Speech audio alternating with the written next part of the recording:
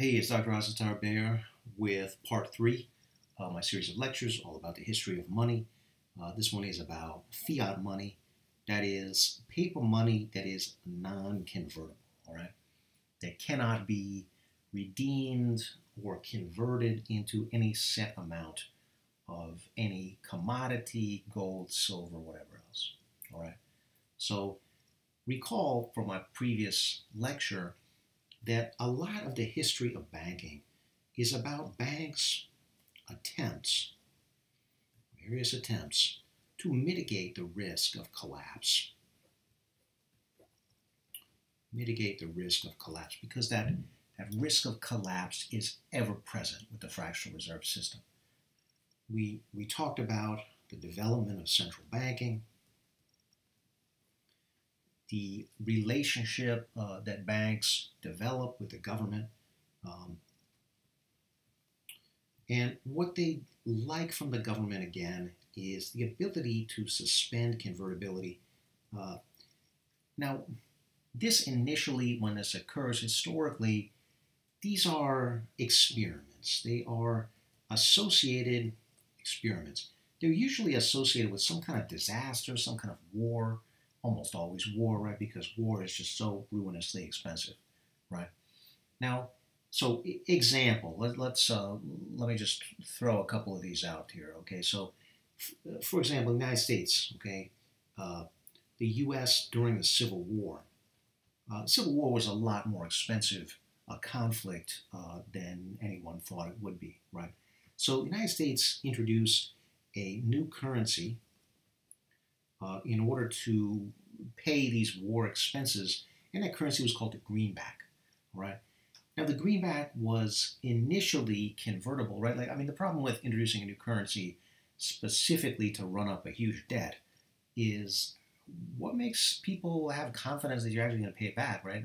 So initially, the greenback was convertible to gold at a set rate, right? And in addition to that, it also paid interest. So it's kind of like some kind of hybrid between a currency and a bond. But it was also intended to be a means of payment. Anyway, greenback only lasted a few years, right? Because what almost immediately happened, I mean, as the government paid for the war and ran up huge bills, um, they suspended the convertibility almost right away, and then the greenback lost about 62% of its value. Um, within about a year and a half or so, like very, very, very rapidly, right? So these experiments with suspending the convertibility universally end in failure. Okay, so now what do I mean by that? By failure, right? It means either the currency was destroyed by the operation, it was retired, or the experiment ended by going back to convertibility, going basically back to some kind of gold or silver standard. So there is not a single historical case that I know of, that I've ever heard of, that doesn't involve abject failure. So it's odd, usually when experiments fail, they're not repeated, right? But it's odd that we see this attempt made historically again and again to do this, right? Probably the most famous example um, is so secondary example here is Weimar Germany. All right, so Weimar Germany, this is probably the most studied case of hyperinflation ever. This is, in a lot of economics textbooks. So what happened here is, the Germany, in order to fight World War One. Okay, so what they didn't call it World War One at the time, right? Of course, they just called it the Great War. Um, this is a major conflict in Europe. Goes from 1914 to 1918, and the German strategy in order to pay for this war was debt. Okay, they were not going to raise taxes; they were just going to borrow, right? And so, right, German strategy: use debt in order to pay for the war. And that borrowing had a big impact on the value of the currency. Okay, so whenever governments borrow a lot, it raises the question in the mind of the bondholders, are you actually going to pay this debt back, right? So, and sometimes that shifts the value of one currency relative to the other. Okay, so just to understand what happened in this particular historical case, let's compare it to the dollar. Okay, so in the United States, we're a little more familiar with that currency. Okay, so the beginning of World War I, the dollar was equal to about 4.2. The German currency is called the Deutschmark, right, or the mark for short. Okay, so the 4.2 Deutschmarks for a dollar, right?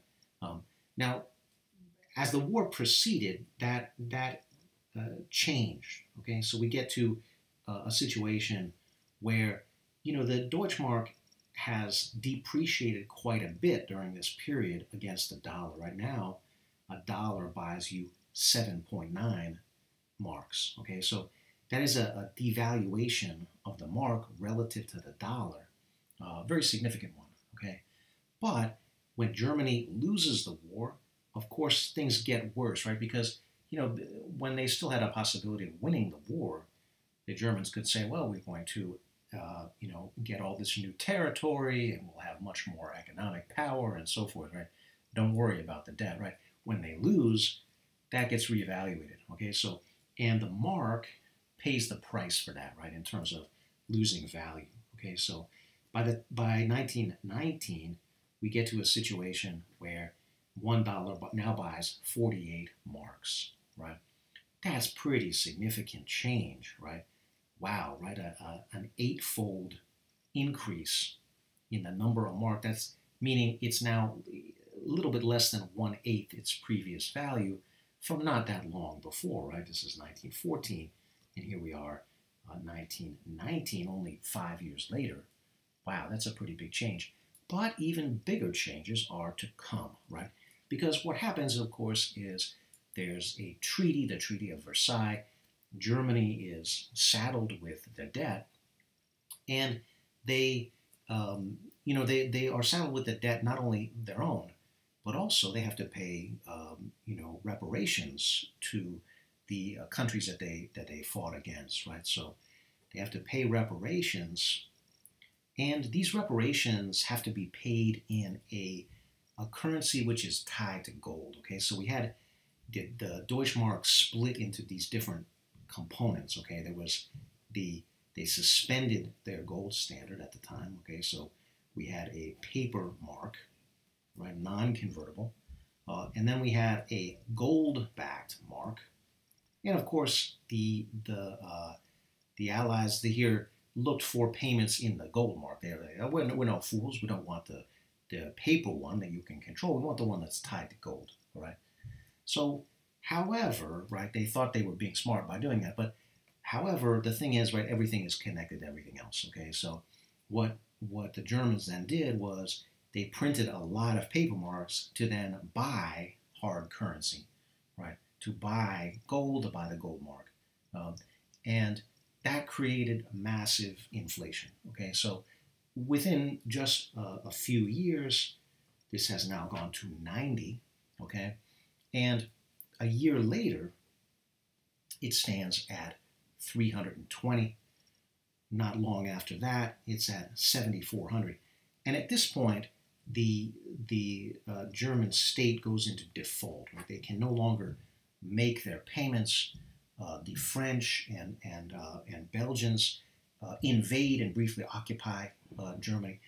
Anyway, this ends up settling at 4.2, get this, trillion Deutschmarks, whereas before it had been 4.2, right? An increase of a trillion-fold. Unbelievable, right? So, and this is because there's just so much printing, right? The government is locked into a kind of pattern where they are printing money to pay their debts, shifting the burden to others in the society, right? Very devastating case of inflation, all right? In order to get off the hook of this debt. All right, so suspending convertibility, the point is, this is not a good idea, right? It ends in failure. Now, in addition to these kind of emergency suspensions of convertibility, banks also look for laws that limit the convertibility even under good times. All right, laws limiting convertibility. So let me give you a couple of examples of this, right? Banks push for this. They look for example, you had this issue in the United States history. Okay, there's an era before centralization, before there's a national currency. This is called the free banking era in United States history. All right, free banking. This is when each bank issued their own notes. Okay, that is, there were many different kinds of money. There was not just one kind, right? Every bank is issuing their own notes. Okay, so and the notes have an exchange rate relative to each other, right? Even though they're all nominally tied to gold, right? Because at the time, this is under the era of the gold standard. What would happen is there was a trade, a speculative trade in every bank's notes, right? So, example, some banks were more risky, okay? That is, they issued a lot more notes than other banks, right? They took greater risk. And remember, what we're talking about here is the risk of default, right? The risk that more people will want to redeem the notes than can actually be redeemed at any given time, right? Now, that's a risk that every bank has, right? Every fractional reserve bank has that possibility. Not all the notes can be converted at once. But, there's varying degrees of risk, right? Like if you have 10,000 ounces, 40,000 notes, that's less risky than if you have 10,000 ounces and 100,000 notes, right? So some banks have the reputation of being more risky, right? And what speculators would do during this era is that speculators would buy their notes at a discount. Because if the market knows, or even rumors, that this bank is taking a lot more risk, well, then their notes, their money, is worth less than that of other banks, which are known to be less risky, right? So speculators would buy the notes at a discount and then convert to gold, right? The banks would use their old excuse, right? I love it, history's most audacious excuse.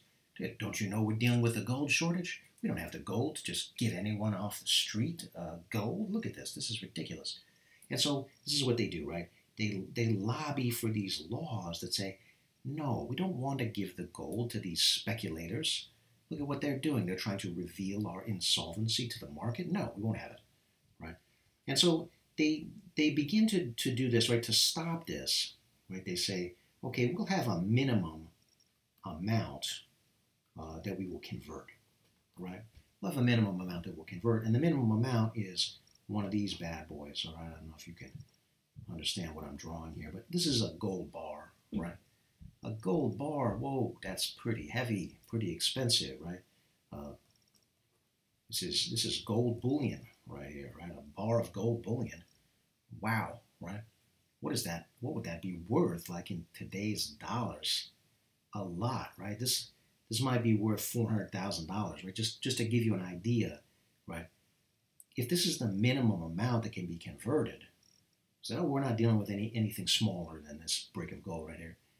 That's going to cut out almost everybody, right? That's going to make it very difficult for any individual to convert, their paper into gold, right? That's what I'm talking about. Laws that limit the convertibility.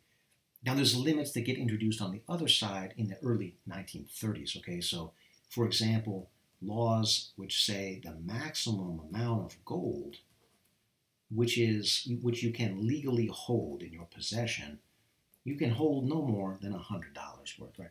And so you can see these are like the two blades of the scissors right here, right? Like if the minimum we're going to convert is a brick of gold, that's worth a lot more than $100, and the maximum amount you can own is $100. Well, you can't own one of these things legally, right? So you've really cut out, right? You've limited convertibility to basically nil, right? I mean, no individual is allowed to do this, right? So convertibility basically shifts from the individual level. Individuals don't do it anymore. Corporations, whatever, to governments, all right? So governments still convert. Governments still exchange gold for reasons that we'll explore in a minute. All right. All right. Let's see. Okay. So at the time, we get to the 1930s, 1920s and 1930s. The United States dollar is tied to gold, but in a much in a way that is much less strict than in the past, right? Like I said, laws have limited convertibility. We have had different experiments suspending the convertibility and so forth. The United States has had several different iterations of central banking by the 1930s. So at this point in U.S. history, the deal is this, right? $1 is nominally and on the books equal to, convertible to, 1/35 of an ounce of gold. All right? That is the deal. But like I said, it's not a deal that people are more likely to take advantage of because there's all kinds of legal restrictions. Okay, so it's kind of like a gold standard in name only, right? It's like, yes, okay, on the books this is like this, but in real terms, your ability to convert is severely limited. Okay, where it takes place is in terms of international settlements. Okay, so international settlements, right? So, and for this reason, sometimes this is called the international gold standard. Okay, so let's just, for example, let's say the United States and France engage in trade, right? And in this trade, there's both imports and exports. Okay, and let's say in the United States imports $300 million worth of stuff from France, okay, and exports to France only 200 million, right? Well, this would create a negative balance of trade. This is called a trade deficit, okay? So $100 million. And at the end of the year, the France would say, okay, yes, this is fine, right? This is okay. At some point, though, they want to settle it. Say, excuse me, monsieur, you owe us 100 million of your dollars. We will take our payment in gold. Of course, right? Because they want something that is a real asset, a tangible asset. Okay, so trade imbalances of this sort, trade imbalances are settled in gold. Now, one of the interesting things about this system is that it can be changed, right? So governments in the 1930s sometimes would change the relationship between their currency and gold, right?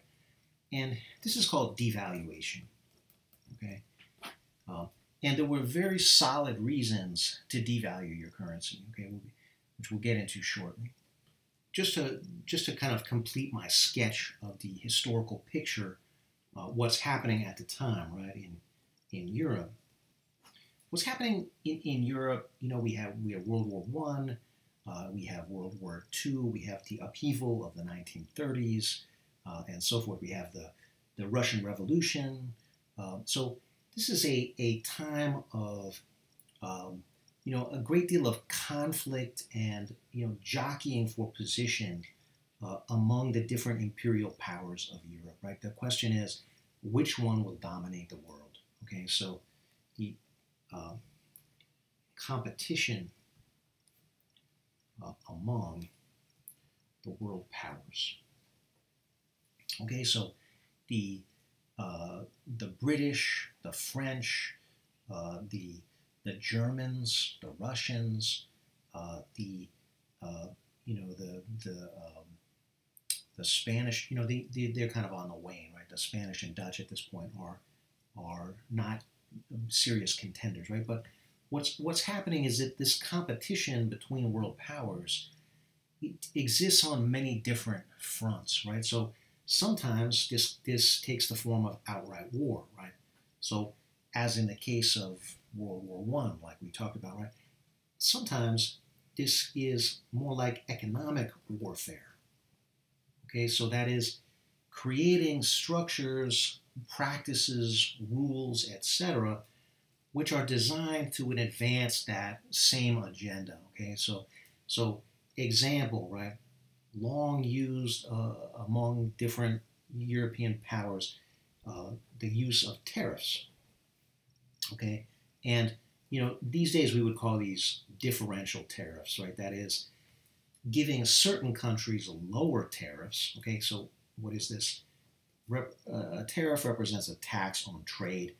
In practice, it's almost always a tax on imported goods. Okay, so remember that imports is a negative in terms of spending. Okay, so the more taxes you place on that, the more you raise the price of imports and then discourage people from consuming them, right, by raising the price. Okay, so differential tariffs is an important tool. If you're trying to dominate your peers, the other industrialized nations, you might say, hey, you're an ally, right? I like what you're doing. Keep doing that. Low tariffs, right? You, I don't like. You have competition. I don't like it. You're going to have high tariffs, right?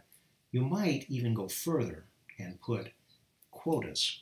You might say, look, this is the limit of what's coming into our country. That's it, right? Or you might even go the furthest you could and say sanction. We're not trading with you at all. Not only that, we're not trading with anybody who trades with you. Right? I mean, that would be going even further, right? So you could try to organize everybody to obey this kind of sanction. Okay. Now you might also do some devaluation. Sometimes these devaluations become competitive, right? So all of these are different aspects of economic warfare, right? So I mentioned World War I, the aftermath, the reparations debt that Germany had to pay, and so forth. Keynes weighs in on this, right? Keynes writes a famous essay. He's basically unknown before this, right? And his essays about the economic consequences of the peace, right? So basically arguing that the debt that's placed on Germany is too high to meaningfully be paid and will probably cause problems, which Keynes was right about, right? That does cause problems later on, right? So we get to 1936, where Germany invades Poland, and the beginning of this second great conflict in Europe, World War II. Okay, so all the way to 1945. Okay, but this entire era going from World War I in the teens, okay, so 1914 to 18, and then moving into the 1920s and 1930s, right, which includes the Great Depression and so forth, right? This whole period sees a lot of economic dislocations, a lot of economic problems. Okay, so the impact of the Great Depression and World War II, for example, global trade plummets by about 90% during that period, right?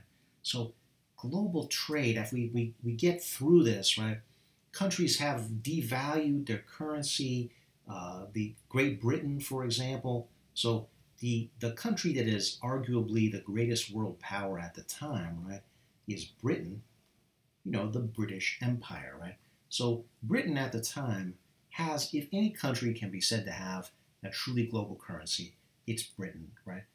The sun never sets on the British Empire, right? So the British pound, the pound sterling, right? This is as close to money that you could take anywhere and it would be accepted almost anywhere in the world, right? So what Britain does in the early 1930s, in 1931, they change the relationship between the pound and gold, right? So they devalue the pound quite significantly, right? By about 24% relative to the US dollar, right? And that happens very, very quickly, right? It's devalued even more if we look at it relative to gold, about 35% relative to gold, okay? So that's a very significant devaluation that occurs very rapidly, okay? Other countries follow with this, right? The early 1930s is an era where countries suspend their gold standard, they go off the gold standard, okay? So by the end of 1931, 23 countries have gone off the gold standard. They've gone off the gold standard, right? So how does that work, right? Going off the gold standard, what does that mean, right? The worthless paper, right? The thing that has universally been a failure every time it's tried, right? We try to not have paper money that's convertible. What happens? It fails, right? The European powers have tried this before, right? It's not just the Civil War. I mean, I mentioned a couple of examples, right? But these examples go way back, right? I mean, they go back to the early 1700s and the first central bank of France and John Law. And there's many, many historical examples. Like I said, they all end the same way. They're all failures. Why then do all these countries go off the gold standard? Well, it facilitates a lot of things, right? Again, like I said, there's good reasons to devalue. By devaluing, so what's the point of that? Devaluation, at one stroke, you have just made all imports into your country more expensive, right? And probably what that means is the value of imports that you're taking in is probably going to go down, right? As fewer people are going to buy things that are more expensive with law of demand, right? And at the same time, it makes your exports cheaper, right? So probably what will then happen, right, other thing being equal, is the exports are going to increase, right? This gives your economy a boost. So there's good reasons why countries want to devalue, right? But if everyone devalues, it's one of these things. It's like a bullet. Once you fire it, other country can fire back. They could also devalue, right? So you're going to make your currency cheaper. We'll do the same, right? And then you're back at square one, because then your imports are not the other country's goods are now cheaper, right? You're back where you started. Okay, so this is going on, right? By the time we get to the end of World War II, countries are like, that's it, we've had enough of this, right? Can we just go back to having stability, to having peace, to having trade proceeding on an orderly basis? Let's go back to that, right? Let's try to create, this is what they want to do, right? Create a new international order, right? That is a set of rules and institutions that is going to govern global trade, okay? So it used to be gold that did that, right? Gold provided it was its own rule, right? What was the rule? Well, you couldn't do a bunch of nonsense with gold, right? Because gold is hard to get, right? You have to mine it, you have to refine it. You can't just create it out of thin air, right? Nobody has that magical wizard's cap or whatever. Gold imposes a certain discipline, all right? So we had to create a new kind of international order, all right? Now, so the countries of the world, the industrial powers, the allies, get together in a small New Hampshire town, right? If you don't know where New Hampshire is, it's in New England, right, United States. So they go to a place called Bretton Woods, right? And there's a nice hotel there, a ski resort, okay, Bretton Woods, New Hampshire, United States of America. And the representatives of the leaders of the world at the time, right? So Winston Churchill sends his representative, which is John Maynard Keynes, right? The famous economist, right? FDR, right? Franklin Delano Roosevelt sends his team of negotiators, including Harry Dexter White. Joseph Stalin, right? Sends his negotiators, so forth. So they send their representatives to this conference, and in this conference, they hammer out a new global order for trade. Okay, so a couple of international institutions come out of this. One of these is called the International Monetary Fund. All right, that's the IMF. The other one is called the World Bank. Okay, IMF, World Bank, but probably the thing that most people look for when they talk about Bretton Woods is a set of agreements where the countries of the world agree to peg their currencies to each other. Okay, so it's called a currency peg, or a set of currency pegs. So where, for example, the way this would work is, let's take the British pound. Okay, so 1 British pound.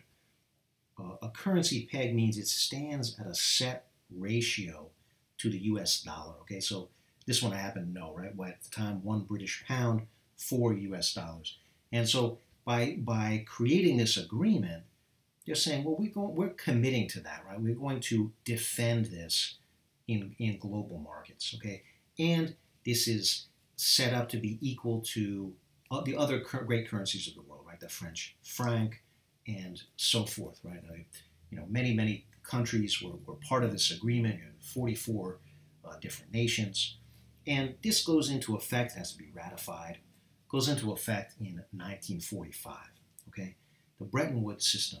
So the system needs a certain linchpin, right? That is, why should these countries do this, right? Remember I said there's good reasons why countries want to devalue.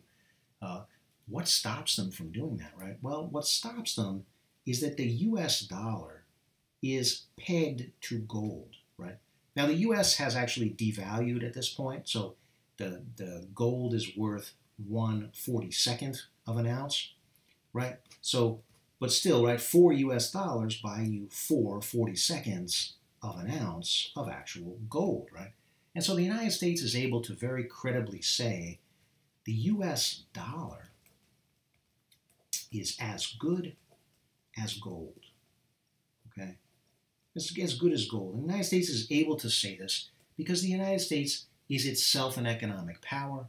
They are a military power. They emerged from World War II as a military power. And not only that, by the way, right, they also have very large gold reserves. Okay, so the United States has over 8,000 metric tons of gold, right?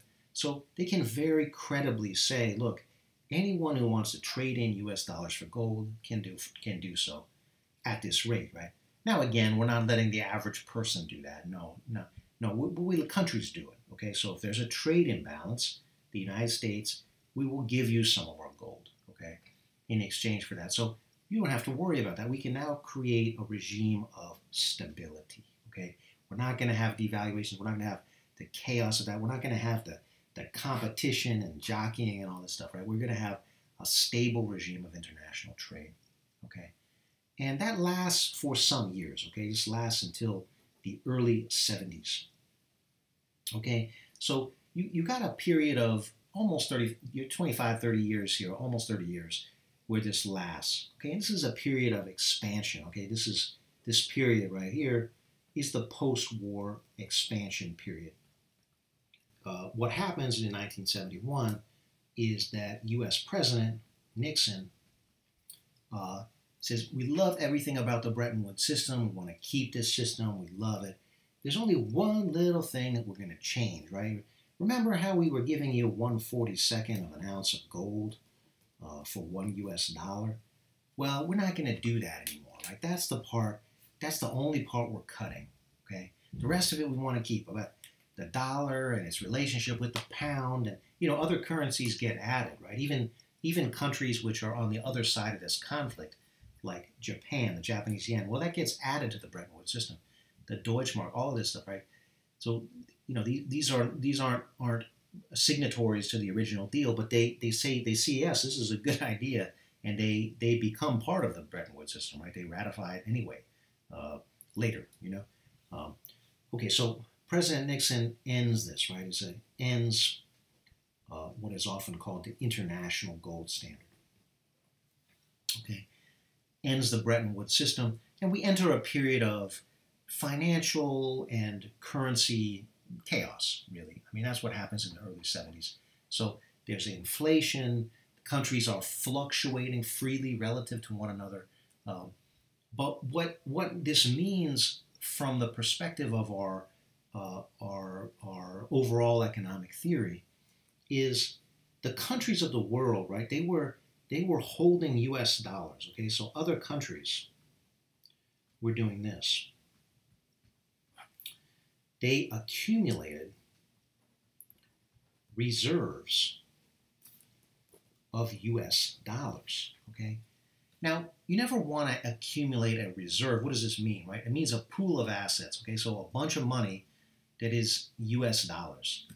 Now, you never want to have assets that are non-returning, right? You want them to always be interest-bearing. You want to have a return for your asset, okay? So usually the choice of the asset here is bonds, okay? And by accumulating reserves, U.S. dollar reserves in the form of bonds, what this allows the U.S. government to do is to run huge deficits, right? And these deficits begin to pick up at this time, okay? So the U.S. dollar becomes what is called the global reserve currency. The global reserve currency, okay? So that is the central banks and even the private banks, in a lot of countries, maintain reserve balances in U.S. dollar denominated assets, most of them bonds, okay? The global reserve currency. Now, there's another big reason why the U.S. dollar retains this status, or let's say gains and then maintains this status, okay? And that has to do with oil, okay? So the United States is a pioneer in the oil market, okay? So a lot of the technology for oil discovery, oil exploration, oil development, oil drilling, oil refining, all this stuff, right? A lot of this technology was first created by the United States. And so oil becomes a much more important global commodity in the 1920s, 1930s, 1940s, but especially that escalates into the 1950s, 1960s, and so forth, right? And so oil is denominated and sold in US dollars, okay? So sometimes the term petrodollar is used to describe this situation, right? So that is, if you want to buy oil on the global market, you need dollars. So there's a tremendous demand then. Every country needs gold, right? Every country needs oil, right? Every country that wants to industrialize, right? Oil is the key commodity for industrialization. So, and if you want access to oil, you need dollars. Wow, right? So for these two reasons, right, the Bretton Woods system and the rising importance of oil as a commodity, the U.S. displaces Britain, which never had really an official position here, but the United States dollar displaces the British currency as the global currency of the world, right? The currency which, if you had to just pick one, right, you didn't know what country you were going to be in, what kind of currency are you going to bring with you? It's the U.S. dollar, right? That's the greatest chance of being accepted anywhere, okay? What this all means in terms of our different eras of monetary history, right? I said, look, we can talk about three eras of money. Okay, the first of these, the commodity money era. The second, the era of paper money that is convertible. Well, in 1971, the world, with kind of one stroke of the pen, right? When Nixon ends the international gold standard, we enter into globally a new place, right? That is the era of paper money that is non-convertible. Okay, the United States no longer makes this promise. You don't get 1/42 of an ounce if you turn in a dollar. You don't, even if you turn in a lot of dollars, you don't get a brick of bullion or whatever, right? There is no set ratio between the dollar and gold or any other commodity. Okay, prices are freely fluctuating. That means it may take more dollars to buy gold. It may take fewer, but that's what market prices do. They move around, right? So that's not a standard, right? That's not convertibility. Convertibility says what makes a dollar have value is that you can convert it to a set weight of gold or silver, right? That is what makes it have value. If it's non-convertible, right? This is also sometimes called simply fiat money, because the government money, government decree, right? Fiat means by decree. Okay, so money has value now by decree, and that's a very, very new thing. Okay, so by government decree. Okay, so this is new. All right. we have no parallels for this, right? Like I said, the times and places in the past where convertibility was suspended, they all end in disaster. But that doesn't happen globally, all right? So this happens globally just about 50 years ago, okay? About 50 years old. That makes it a very new development in terms of the history of money. Remember, convertible paper money is only about 500 years old versus commodity money, that's older than recorded history, right? This is, commodity money is probably 10,000 years old or more, right? I mean, we don't know, it's thousands of years old, okay? So thousands of years for 50 years, that's a very, very new development, right? And, believe it or not, Keynes actually had a lot to do with this, right?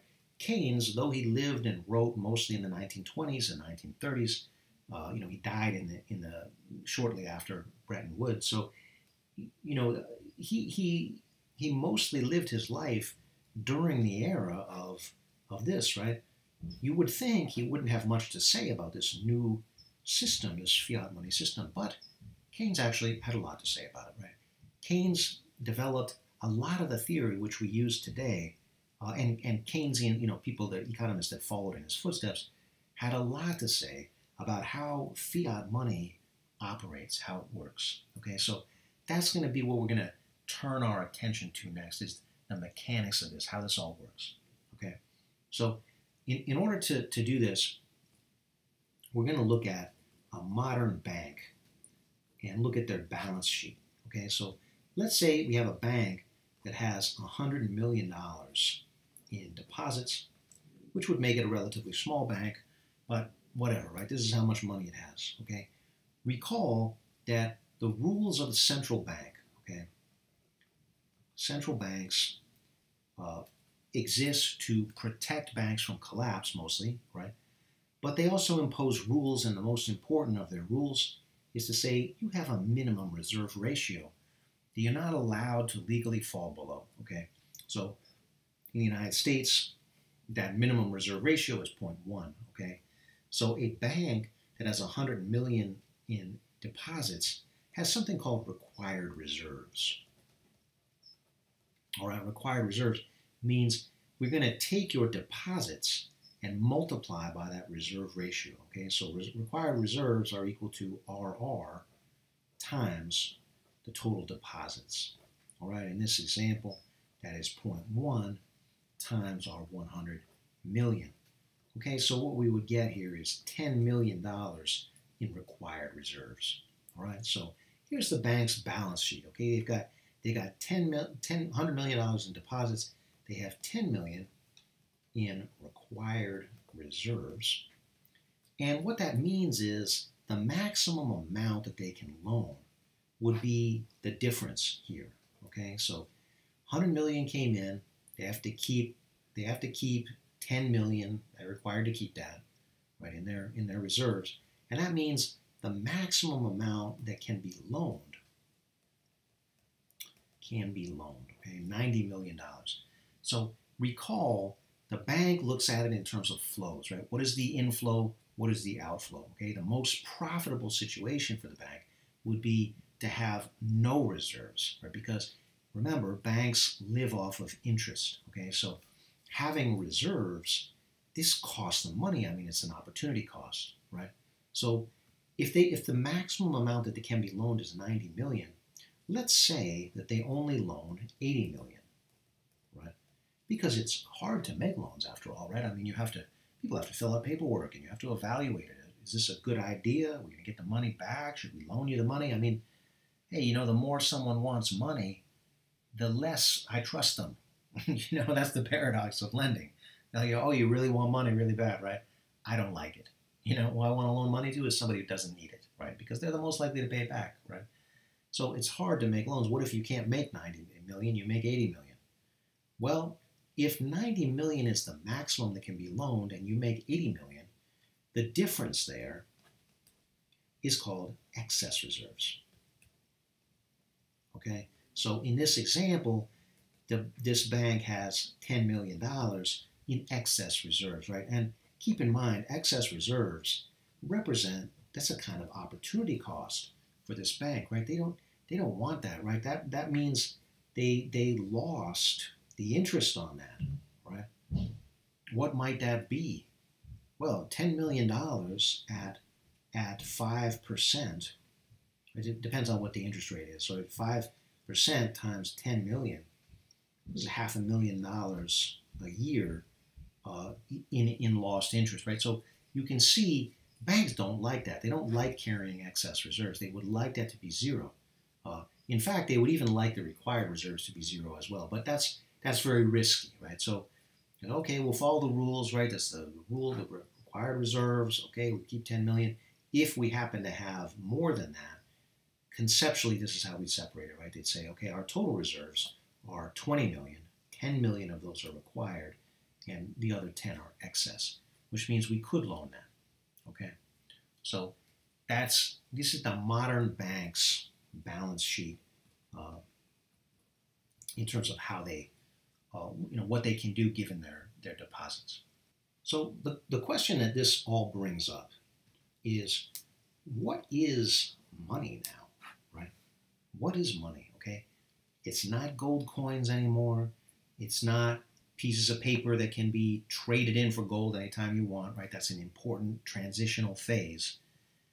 What is money, right? I mean, it's a mystery, partly it's like my job is to have all the answers, right? Let me be honest, I do not understand how this works, right? Anyone who does, I feel kind of questionable about, right? Because this does not make a whole lot of sense, okay? So if you're shaking your head right now and thinking, how does this make sense? Hey, I feel you. It doesn't make sense, right? It doesn't make much sense at all, right? So what is money? I don't know. We'd say, well, it's kind of like this collective agreement that we have, right? There is, what gives it its value, right? Well, we're going to turn to that question later, right? But if we just say, what is it, right? See, that's a very new question historically, right? In the past, you didn't have to ask that question. What is money? Well, it's these furs, right?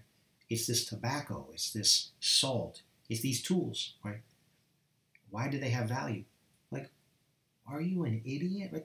They have value because it's a tool. You can farm with it, right? I mean, that's why it has value. Or it's gold. I had to dig this out of the ground. It took me a long time. I had to refine it, right? I mean, that's why it has value, right? Because it has labor embodied in it. But that's not the case anymore, right? There's no physical item that we can point to and say that's money, right? I mean, we do have cash, we have coins, but here's the thing, right? The cash, I mean, like think about this, right? The difference between a $1 bill and a $20 bill. I mean, is the $20 bill 20 times larger? No, right? I mean, it's not 20 times more valuable because it has more paper or more of anything of value in it, right? Is the quarter, the metal in a quarter worth 25 times the metal in a penny? No, not at all, right? So that is not what gives this its value. There's no physical. It's not a physical item, right? Like I said before, these are signifiers of value. They are signs. They are not the thing itself. Okay. So, but see, that's not all money is, right? Have you ever spent money and not given somebody actual cash, not given anybody any coins? Of course you have. That's most of the time. That's what we do, right? Perhaps you could write a check. I know that strikes you as unbelievably old-fashioned. Write a check. Are you kidding me? There's a bunch of people in line behind me, right? But you could, right? The point is, you can write a check. Sometimes you still do for big things, for your rent or whatever. You write a check, right? What does that mean? It means that the money in your checking account is money, right? So it can be spent. You can write a check, and that works, right? Because remember, what is money? It's that which fulfills the economic functions of money. Okay, so if it's the means of payment, if it is the unit of value, that's the dollars, the unit of value, if it is the store of value, then it's money. Okay, but this is not even it as far as that way. You could use your debit card, right? You ever do that? Yeah, me too. I do that all the time, right? Of course, these two come from the same place, right? So whether you write a check or use your debit card, what has happened is money in your checking account then goes to be money in another person's account, right? The person or business or whatever the hell, whoever you spent the money with, that goes to their account, right? That's how it works, right? So what has changed hands there? Well, it's not a physical item, right? What has changed hands is data, right? But data is not something that goes in your hand, right? I mean, data is information. That's something that's written down, right? Where is data written down? I mean, in the old days, it was written down in somebody's accounting ledger, right? But that's not exactly, this is not 1805, right? That's not exactly how we do this, right? Where do we keep these records? Well, these records are encrypted, and they live on a network of computers that all talk to one another. That is, we call it the cloud, right? Like, okay, Paul, wait a minute. I thought you were going to explain this, right? This sounds more and more like magic, okay? So what is money? It's something invisible. It's numbers which we cannot see, which are in a secret code, which is stored somewhere. We don't even know where, right? It's stored everywhere, nowhere. It's stored in a network of computers in a variety of different locations. It's so mysterious that we call it the cloud. How many people can even explain that to you, right? Just that. So what is money? Wow, okay. Money is data. I don't know what to say. Money is information. And that is very strange, right? Because what limits it, right? What stops somebody from producing more of it, right? I mean, what gives it its value? Okay, so we're talking about what is money, right? So you can write a check, you can use your debit card. What if you use a credit card? Is that money? Well, does it work, right? Answer, yeah, it does work, right? Now, okay, there's a few times and places, we don't take a credit card or whatever. We need cash only. But these are rare, right? Most of the time, you can use any one of these, right? Some places actually don't take cash. It's very strange, right? So, the government might try to get involved and say, well, you have to accept the U.S. dollar. But they don't usually say, yeah, but it doesn't have to be in this form. Right? It doesn't have to be the actual paper. So if someone says, no, we only take checks, then, that's going to be okay, right? Well, we only take whatever, right? So the point is, they're all taking dollars, just in different form, right? So all of these things represent money. The Federal Reserve, United States, produces these different measures of the money supply, right? To try to get a handle on this, right? Because if money is data, well, we still want to know, well, how much of it is out there, right? What is the total money supply? Okay, what is the total amount of money in the economy? Because this is one of our important economic statistics, right? Like I mentioned, the quantity theory of money, old idea of inflation, okay, old theory of inflation. We want to know, what is the total amount of money in the economy?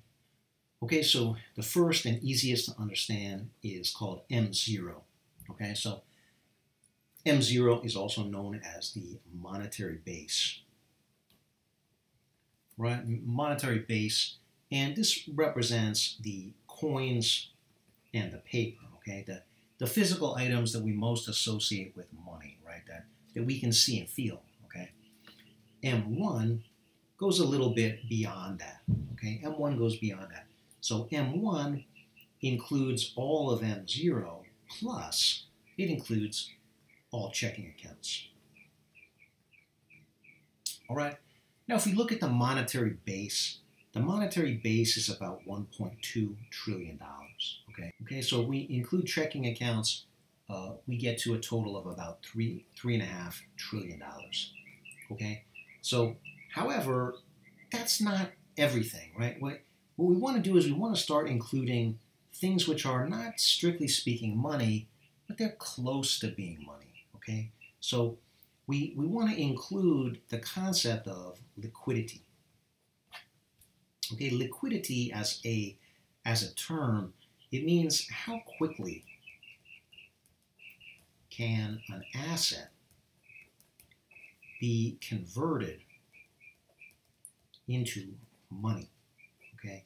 How quickly can an asset, something that has value, be converted into money that is, can be spent, okay? So it's very common for us to refer to our assets in terms of their dollar value, right? So example, you might say, okay, I've got a house, and that house is worth, I think, $300,000. So you'd say, oh, that's a $300,000 house. And so I got $300,000 in assets. Well, you have a house, right? How quickly do you think you could get the money, right? You can't spend a house, you know. You can't say, oh, I want to buy this, I want to buy a bunch of fancy cars. Okay, I'll give you this house for it. No, that's not how it works, right? Sell the house first. I would like to be paid in US dollars, not in houses, right? So sell the house first, then give me the money. That's how we'll work it, right? And to do that requires some time. Selling a house is not all that easy, right? So the house is relatively illiquid, right? Because it takes a while to find a buyer, close the deal, right? It takes 30 days to close on a house sale. So you wanted to buy it right now, right? Well, it's a month from now is when we can actually get the money, right? So this is pretty illiquid, right? Versus if we take something like stocks, you got $300,000 in stocks. It's the same value asset, right? But this is a lot more liquid because it's much quicker to convert that into money, okay? So we are taking note of this, right? Coins and paper are highly liquid, okay? So we're going from the most liquid that you could possibly get to less liquid, all right, as we go down the scale, okay? So M2 includes all that we've done so far, right? All of M1, which includes all the coins, all the checking accounts, all that stuff, plus it includes a bunch more stuff, okay? The money in your savings account. Now, savings accounts also contain trillions of dollars in assets, but we're also going to include something else, something called a time deposit, okay? So, and we're also going to include money market accounts, okay? So, money market accounts, all right? These are basically different kinds of accounts. A time deposit says you have to deposit money. It has to stay in our account for a certain period of time, otherwise you pay a penalty. So this is an investment thing, right? You get a higher return than you would on a savings account, but your compromise is you have to, commit to a certain time, okay? So M2 is another one of our measures of the money supply. M2 is actually a lot larger, right? So M2 is about $12.5 trillion, okay? So if we include savings accounts, time deposits, and money markets, look at this, we've added trillions of dollars more to this, okay? Now M3 is our most expansive definition of the money supply yet, right? M3 includes all of M2 plus an additional bunch of things, okay? It's a large time deposits. So large time deposits, that is greater than $100,000. Most people don't have that, right? Most people do not have liquid assets of $100,000, right? So this is only a few people who have this, but the few that do have enormous assets, right? So this adds a lot more, okay? Large time deposits, money market accounts by individuals, and a couple of things I want to mention, okay? Euro dollars and something called repurchase agreements, or repos for short, okay? So if we do that, then the money supply is much larger, okay? We've added several more trillion dollars, $18 trillion. So what is that? How much money is there? Most economists are going to use M1 or M2. A lot of economists use M2. My feeling is that you should use the most expansive one that you can. I would tend to use M3. M3 has been officially discontinued. by the Fed. The Fed came up with all of these different measures of the money supply. And in 2006, they stopped reporting M3. Um, so, but other economists are still able to construct it. Okay, so the different measures of the money supply, all right? So we're using money supply as a concept, right? The total amount of money in circulation. But to some extent, this is kind of arbitrary. Where do you stop, right? Because, like I said, there's assets out there that are very liquid, right? Like stocks. The capitalization of the U.S. stock market, it's worth about $25 trillion. Is there some reason why that's not considered money, right? Like, I mean, it's fairly liquid. I mean, you can sell a stock and be able to spend the money within a week, certainly, right? It take a few days. The stock has to settle, and then blah blah blah, right? But within a week, you can spend that money. So, however, we don't count that, right? That's not part of any of these measures, okay? And the Fed acknowledges, look, it's kind of arbitrary. Where do we stop? There's other assets that we don't include, right? We can include the bond market. The bond market is over $30 trillion. That's not considered money either, okay? So, there's a little bit of an arbitrary quality. Right? We cut it off here. We could go further and include more stuff. The reason that I mentioned the euro dollars and the repos in this section, okay, is because these operate as loopholes, okay? So I'm going to say more about this later on, but basically what this allows banks to do is to get around the issue of the reserve ratio if they want to, right? There's certain times when banks would like to get around that. Basically, when the economy is doing well, that's when banks would like to use this loophole. When the economy is doing poorly, banks will often hold reserves far in excess of what their required reserves are. Okay, so that's it for this lecture. My next lecture is going to be about monetary policy, and we'll get into the theory and how this stuff all works together. Thank you very much.